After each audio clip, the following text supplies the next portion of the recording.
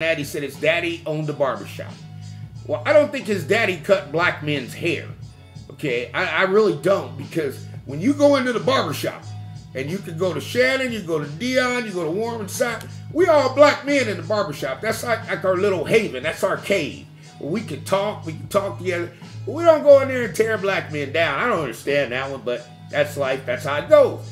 We'll keep rocking and rolling, because the other thing about Jayson Whitlock that surprised me as I started checking him out, let me check this guy out. You know, I went over there to Ball State. Now he's at Ball State. Now he's talking all this about Deion. But man, at Ball State, do you know they can't even keep the attendance up? They're about to kick them out the league.